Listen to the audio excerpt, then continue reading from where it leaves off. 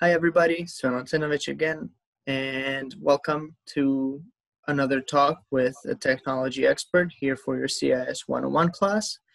Today I am talking to Dr. Mirkeya Capellan. She is a PACE alum. She got her master's as well as her PhD at PACE. She teaches at PACE, and now she works as a project manager for Mercedes-Benz. So before I go into any further detail, I'll just let her do it and introduce herself. Mirkeya, welcome. Thank you for doing this. Thank you. It's really a pleasure to be here, and thank you for doing this interview for the students. So you heard him, right? I'm an alum from Pace University.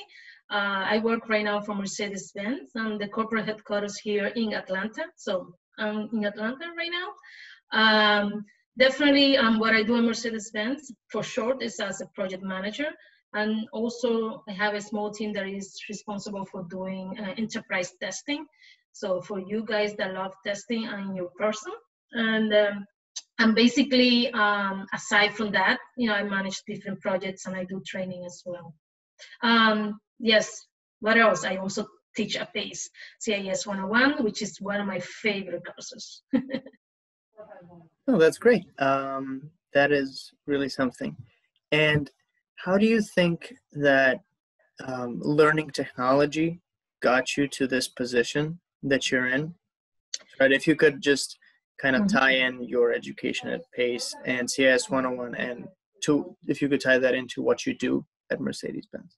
Okay, so basically, as you heard from the beginning, right? So I attended PACE University. I obtained my master's in information system from PACE and also my doctorate as well.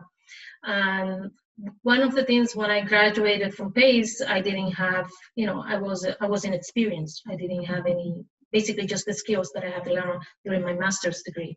I was hired by a consulting firm as a consultant.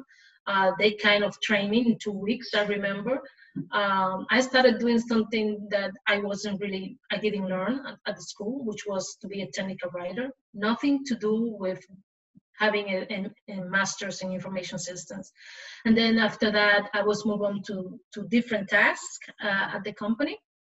And doing, web design, which I didn't learn in school either. So I have to teach it myself. And later I ended up just doing testing, which I didn't like. And I really, really hated it.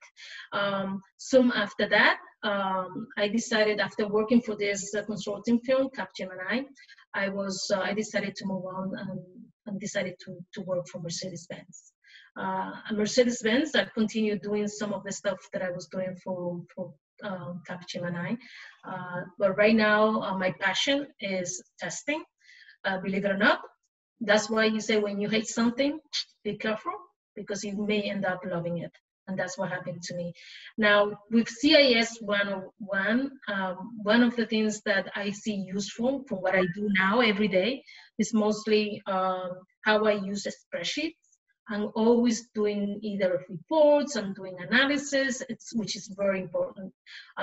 Also presentations, right? I have to do presentations for management or for my teams, or when there is a training or a demo. Aside from that, as well, using Microsoft Word, which you guys already use that most of the time when you have to do write-up. And I think it's important in how you learn all these things. Again, you never know when you're going to need them. And this is where, CIS 101 will give you, I would say, a taste, a little bit of what these things are.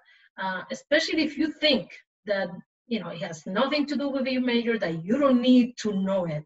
Believe me, I've been there, I understand. But that's not the case. You will realize that that's not the case.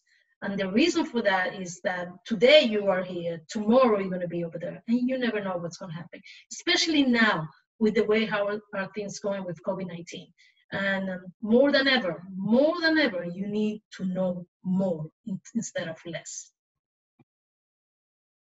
Yeah, I'm really glad you mentioned that and how you tied your experience with technology into how the students can use it in their CIS class. And what I think is the most important part of what you just said is that you never know what you're going to need, right? You didn't learn web development or web design in school, No, and you ended up needing it.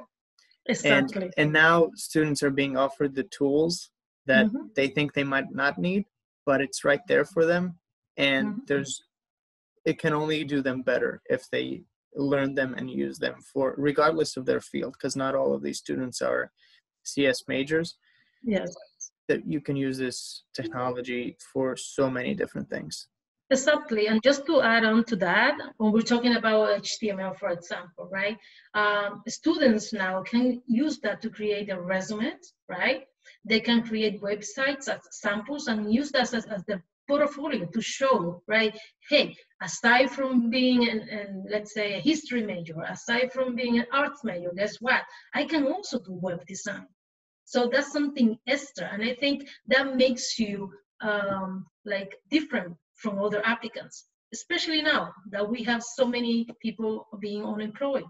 You have to make yourself unique in a sense, and that's what's going to make you different from the rest, right? Is what you have in your toolbox, right? The skill sets that you acquire throughout the class and throughout their career phase. Yeah. Thank you so much for this wonderful advice, Dr. Capellan, that you just gave to the students. Yeah, I'm going to let you get on with your work. And to the students, thank you for listening. We'll be back more with some more conversations with technology experts. Good luck.